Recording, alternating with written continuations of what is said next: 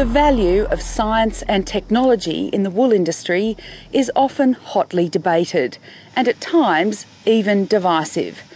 But the numbers are certainly adding up for South Australian grower John Symons, who's turned his once unviable property on Kangaroo Island into a golden fleece. And as Kerry State reports, the 12-year turnaround is more than just a personal triumph.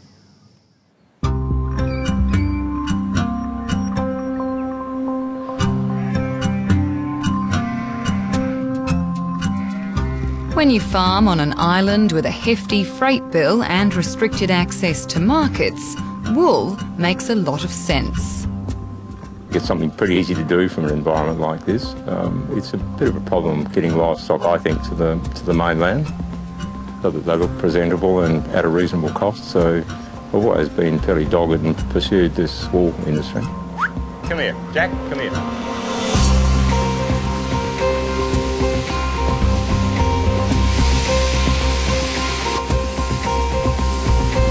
For decades, wool has been the backbone of agriculture on Kangaroo Island.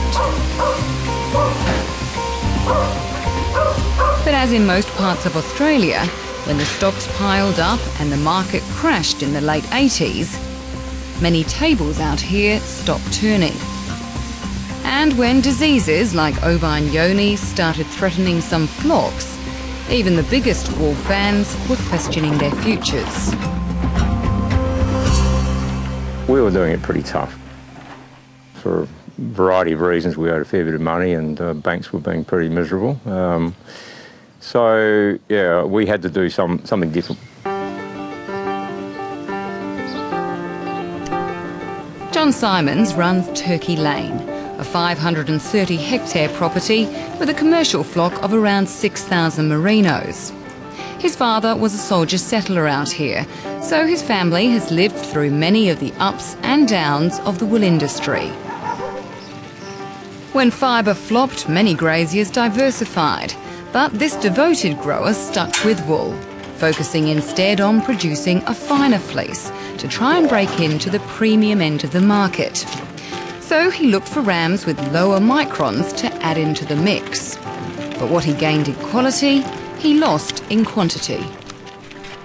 We had a declining wool clip, certainly dropping some microns, but not fast enough. And if I kept dropping cut at that speed to go down to 20, then it was going to be a pretty horrible case. Enter Greg Johnson, the island's vet, who also runs a group that aims to improve the productivity and profitability of the local sheep industry. He saw the Symons place as an opportunity to help more than one struggling grower. We were looking to put together a demonstration farm or a focus farm that we could actually put in place a lot of the management structure that we think is ideal for Kangaroo Island, and also demonstrate and evaluate a number of other technologies, including advanced breeding.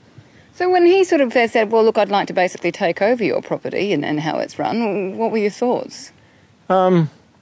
Well, I was in with a chance of making a quid, so that was always pretty encouraging to me.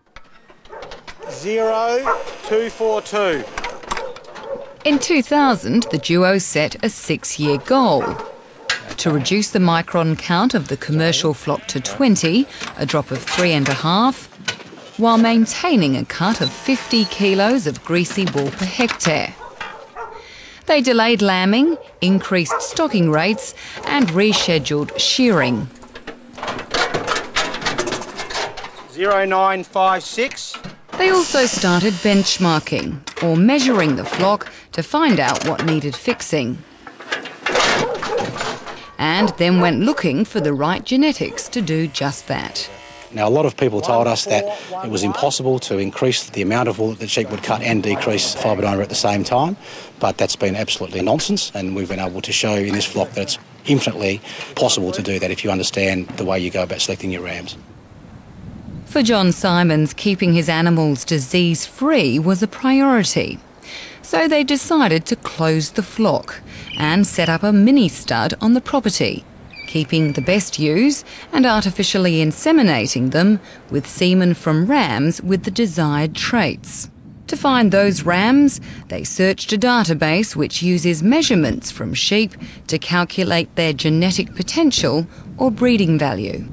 So all of these sheep have Australian sheep breeding values, and to look at what they are for an individual sheep, we just bring up the data, and we've got a range of wool breeding values for these rams: greasy fleece weight, yield, clean fleece weight, fibre diameter CV, fibre diameter, staple strength, staple length, and parasite resistance. So when you're deciding which ones to breed from, or say which ones to buy in, do you just consider one of those ASBVs, or do you combine them? You need to combine all of those traits into one economic value, and that's done through the production of an index, so it makes it much easier for producers to actually then rank sheep against each other. And the beauty of Australian sheep breeding values is that rams right across Australia with ASBVs can be compared to one another. 12 years ago, the rams at Turkey Lane would have been well down the list. Not anymore. The particular ram we're looking at has an FP Plus index of 162.8, which puts it in the top 1% of sheep in Australia. It's not just the sheep's own measured performance, it's the measured performance of him or her, if it's a ewe, and all of its known relatives. Very, very powerful way of knowing exactly what that sheep might produce. The more traditional approach of assessing how animals look and stand is still part of the selection process. But John Symons says he trusts the numbers more than his own eyes. Greg and I are no great sheepmen. I'd suggest that if either one of us went to judge the top ram out of the Sydney show, we'd probably be embarrassed. But nonetheless, the two of us, with the aid of the figures, can turn out a wool production flock that I think will measure along with most. I mean, what I would love to see is not an abandonment of the show ring and the show arena, but just that those sheep that go in there have verification of how good they are genetically as well.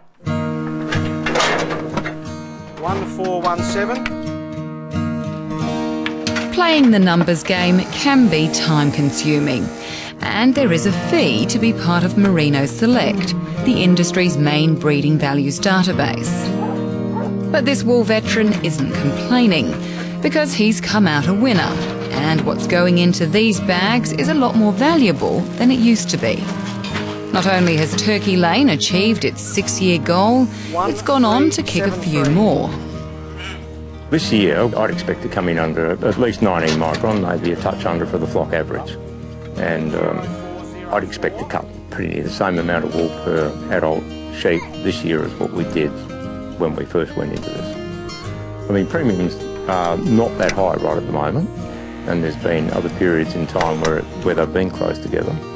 But on average, it'd be worth about 85,000, perhaps up to 90,000 a year. We'd be better off. Or for someone as simple as me, that's an income by itself. So the actual income generation for the property has actually quadrupled in the last 12 years. One of the great things about the income trend line for this property is that it's increasing at such a high rate that there's a divergence away from the cost line. This is quite different to a lot of farmers where there's a cost price squeeze going on.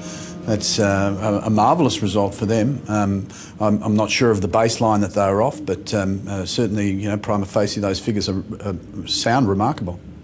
While these producers are convinced the scientific approach is worth the effort and say they have the figures to prove it, the majority of merino studs in Australia haven't jumped on board, with less than 20% using breeding values.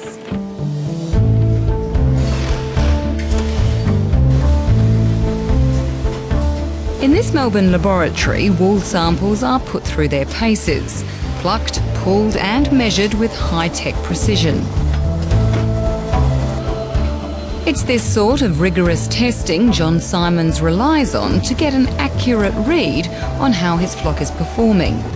And he's not alone. Samples from 90,000 individual merinos, mainly rams, are measured each year. But that leaves many more which are not subjected to the same scrutiny. So if this is so successful, why isn't everyone doing it? Well, it's a very good question. I think that part of the problem within the Australian merino sheep industry in particular is it's quite conservative. And people are quite reluctant to change. For a lot of people, it's just easier to do what they have been doing year in, year out. In most businesses, that gets you nowhere. If you're not improving, you're going backwards. And that's exactly the situation in the wool industry. I think that's simplistic. for many, many generations, they've demonstrated they're willing to change the animal and adjust the animal to those particular environmental challenges that they might have wherever they might be. Stuart McCulloch heads the industry's main R&D body, Australian Wool Innovation. It's helped fund the development of Australian sheep breeding values, but says they're just one tool in the kit.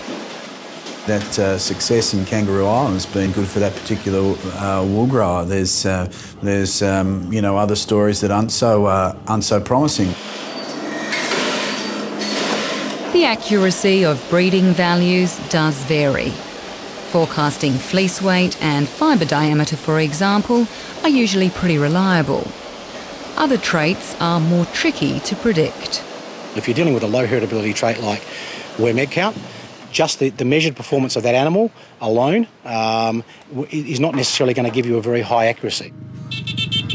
But once you start bringing in lots of relatives, or particularly if you start getting lots of progeny from a ram, then the accuracy goes up quite a lot.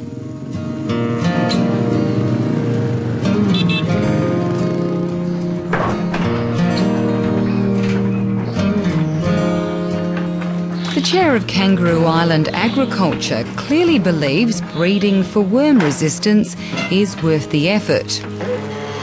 Not only has the stud owner and commercial grower been keeping a close eye on the progress at John Symons' farm, Andrew Heinrich, or Aphid as he's known, has also spent the last 15 years looking beneath the surface of his own sheep. And while spooning out poo samples may not be his favourite task, he says the figures that have come from these specimens are starting to gain favour. We started this just to breed our own rams and for biosecurity reasons. Now there is demand. We've got a lot of farmers wanting to buy merino rams off us. A lot of the semen sales are on breeding values. They tell me 60% of the semen sales in Australia are on breeding values because people want those elite genetics. And I think that in 10 years' time, you will struggle to sell a ram without breeding values. It's been proven to work in other industries. The dairy industry has made fantastic progress on traits with very low heritability by using exactly this technology. The beef industry, the lamb industry, the pig industry to some degree, all of these industries have made fantastic genetic progress by using quantitative genetic theory, and there's absolutely no reason why it shouldn't work in merinos, and it does work, and it works extremely efficiently. The genetic diversification of the merino sheep, or sheep in general, is massive, as opposed to the dairy industry where it's basically, two breeds and very confined. So, there's different challenges for different industries, and to simply say that works for that industry and should work for yours is a little bit simplistic. The role of genetics in the wool industry has certainly been a major talking point in recent times. While some believe breeding the best sheep is more of an art, growers like John Symons and Aphid Heinrich say figures are the future.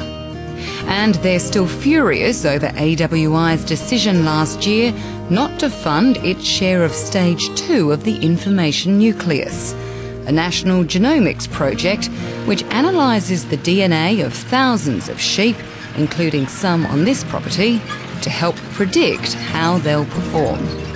If they want to make this a cottage industry, they're doing a very good job at it. I'm very angry about it.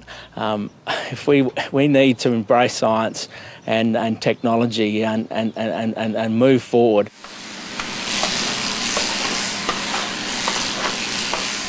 AWI says there isn't enough evidence the project will benefit the majority of its shareholders and levy payers, but insists it's committed to genetics and genomics, investing $27 million over the last decade. We rejected one project. We've got about another 8 going in that area. There's been a huge amount of hype about this. There remains a huge amount of hype about this, and I think a lot of it's unnecessary, to be honest. Over the top.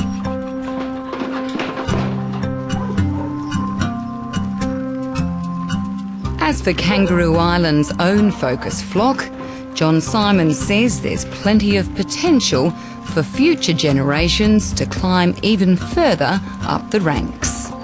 Keep up, Jack. There's studs out there well in front of us that we can still target yet.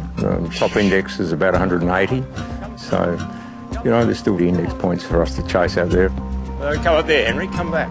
There's no reason why they won't continue on, and now we can, because the property is as profitable as it is, we can now look at reinvesting some of that profit back into further structural improvements, improvements in pastures, fertiliser rates, improvements in soil ecology. There would not be a property in Australia that's producing wool that can't do significantly better than what they're currently doing. So on-farm productivity, I think, is still the number one area that we should be focusing on from the point of view of improving the lot of Australian wool growers.